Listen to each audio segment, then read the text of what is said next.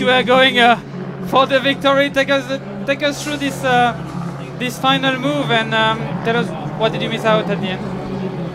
Yeah, it was a good move. Yeah, we had a bit of a perfect situation, 3 in a group of 6. And yeah, we just had to get one of us solo to make the other 2 chase.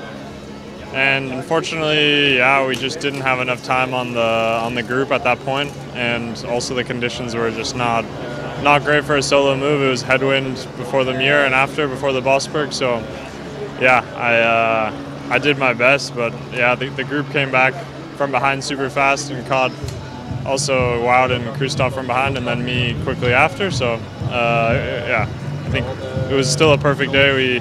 We created chaos, and in the end, we had plenty of guys in the peloton to keep attacking. So yeah, it worked out perfect. Your first day of race with Visma, how did it feel to be in that team, which was almost always in control of that race? How was it to be in it? Yeah, it was a dream come true, really. It was how I've always wanted to bike race, and being part of a team like that was something, yeah, I've actually dreamed about. So I really enjoyed it. Yeah, it was just a totally different way of racing, and I enjoyed every minute. So. And what is the plan today? Is to fire all the way up a bit like yesterday, trying to bring Wout or maybe Kristoff to a sprint?